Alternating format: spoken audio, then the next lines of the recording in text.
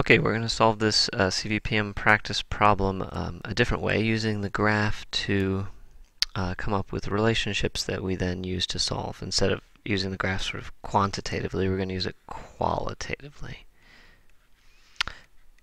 So my position and time graphs are we're going to figure out what the shape is going to be, and then we're going to use the shape to come up with relationships between them without actually scaling the graph explicitly. So what we're going to have is the truck here is going to get basically a 150-meter head start. Right, so that's this amount. And the truck starts here and then drives off at some constant speed, so I know that that graph is a line. At some point here, the police car will catch up with it. Okay, so that's my delta t of 120 seconds. Alright, the police car is going to also drive for that 120 seconds, but is going to start 150 meters behind. So here's my truck.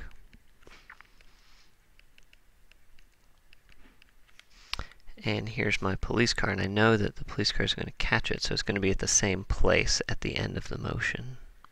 Oops.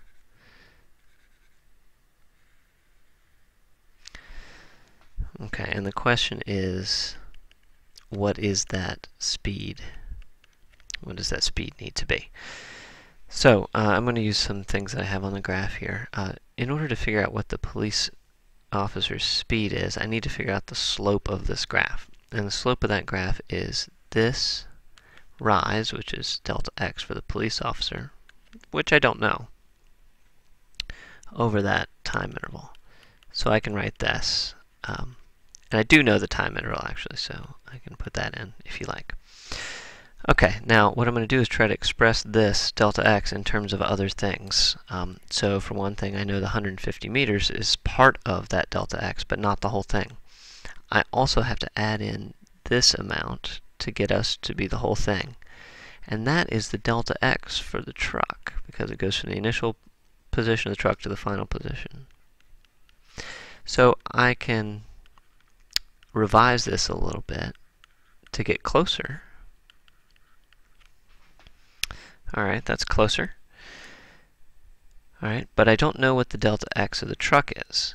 Well, I do know the slope of this graph, and I know how long that goes.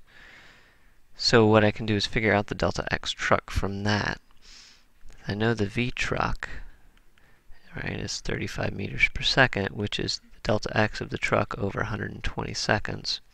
So I can solve for the delta x of the truck, 35 meters per second, 120 seconds, and I can put that number in here.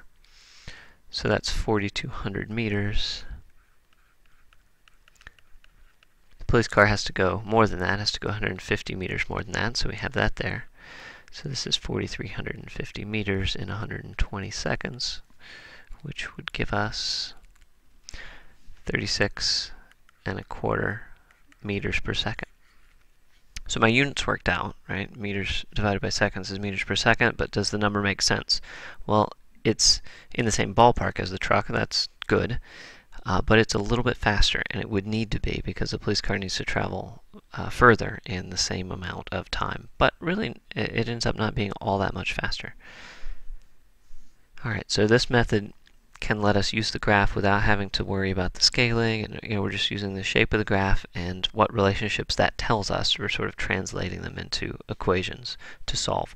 This can help you solve much more difficult problems, and it can help you solve the easier problems more easily. So this is more on the advanced side, but it can really help on the easy problems as well.